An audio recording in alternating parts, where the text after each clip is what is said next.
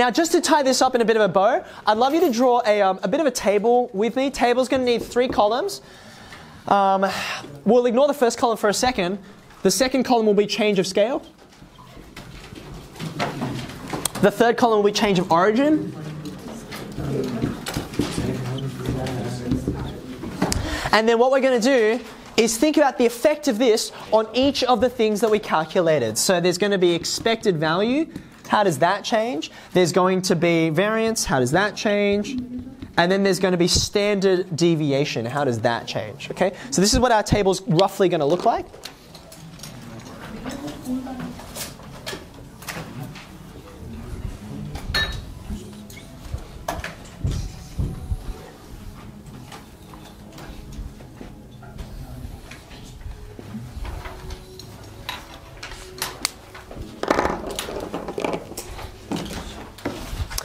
Okay.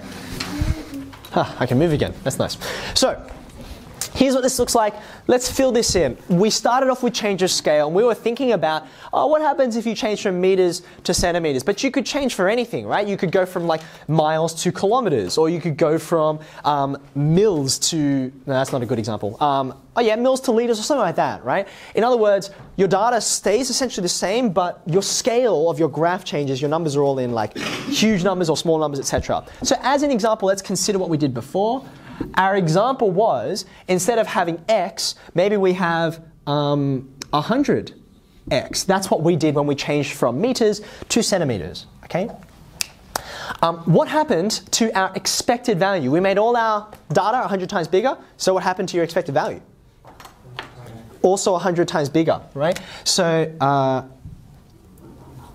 100x, if you've got a change of 100x, your expected value also goes up by 100 times, right?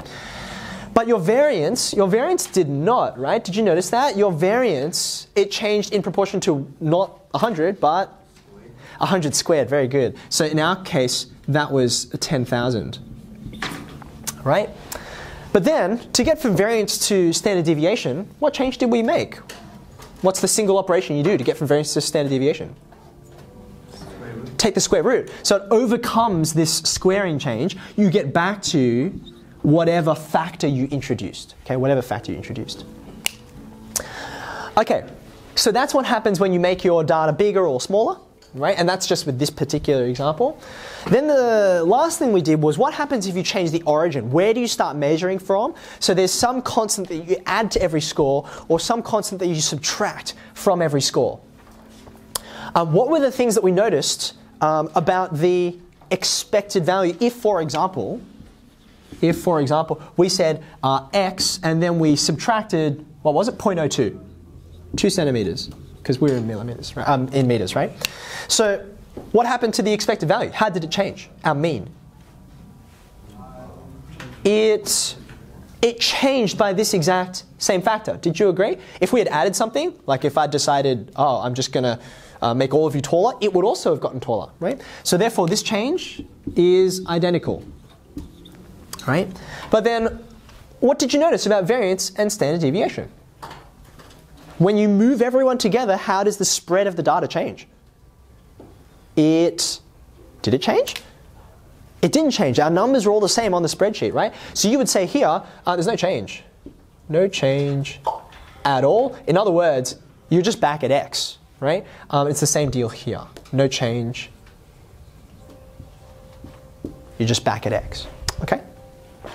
So to show you how we can use this, right, can you turn in your booklet, if you haven't gotten out already, go ahead, turn to page 46.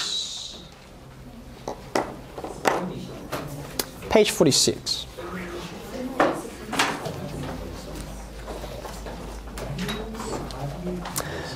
Once you get to page 46, there's a discrete random variable there, and we're going to have a look at how it changes.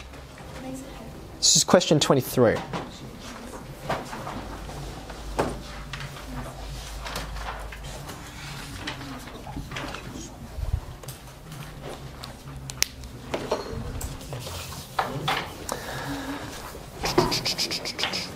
Booklets, good.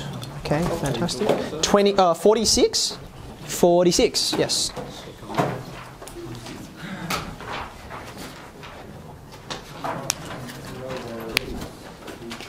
Okay. So, have a look at the question. You can see there's some data there. There's the discrete random variable in the table there. You can see that data. And then they say, calculate, instead of the expected value of this or the variance of this, they say calculate the expected value of this. Now, what does this mean? Okay, it means two things. There's a change of scale that happens, and there's a change of origin. The change of scale is, whatever the new scale is, it's going to be twice as big. Yeah, does that make sense? That's why there's the 2 there. And we also are going to shift all the values down. So our origin, where we begin measuring from, it also changes. Okay. Now we've got 2 options for how we can do this. Okay. We can do the spreadsheet route, right? Do you remember what we did? We took every piece of data, and then we multiplied it by 100, and then we just recalculated. We just got Excel to do all the grunt work, right? But now that we know all of this, we can kind of just work out the expected value as it is, and then make the adjustments necessary. So let's start off by doing that. Let's work out the regular expected value and get from there to here. I'll show you how to do it. We need the expected value first. So you'll need your calculator there. We're going to add up. It's always probability times value. Probability times value. So let's go ahead and do this. You're going to have to do a bit of crunching with me. What do we got here?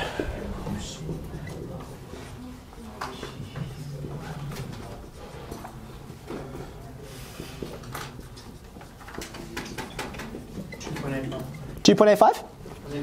Fantastic. Okay, like so. All right, so before we move on to variance, we will get to that in a second. We actually already have all we need to go from here to here, right? Yeah, we could do it in Excel. But in fact, because we've done the work in Excel, we can apply that knowledge here without needing to go to a spreadsheet. So we can just do it with our brains. It's not complicated, right?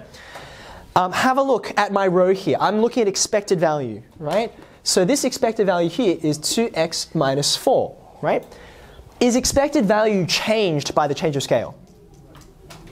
Yes. It is, right? And it's changed exactly in proportion to however much your scale changes, right? Is expected value also changed by the change of origin? The answer is yes, it will change by exactly the amount that you move it up or down, okay? So therefore this is equal to double, right, that expected value that we started with, right? Just like we multiplied it. And then what's the other thing we do? We're not going to subtract 0.02, we're going to subtract, in this case, 4. That's how much they've changed it by, right? So this is double 2.85, take away 4. Do we have an answer? 5, sorry? 1.7. 1.7? Yeah, because 5.7 take away 4, okay? Yeah. Yep. Yeah, that's 5.7 take away 4 gives me 1.7, okay? Now, yeah, I did. I was doing it out loud. Just thinking, you were thinking the steps through. Yeah, it's fine. You're like 5.7, take away 4, 1.7. Okay? Now, if you like, you can actually take this data here, you can pop it into that spreadsheet that we created, and you will be able to verify this is totally fine, right?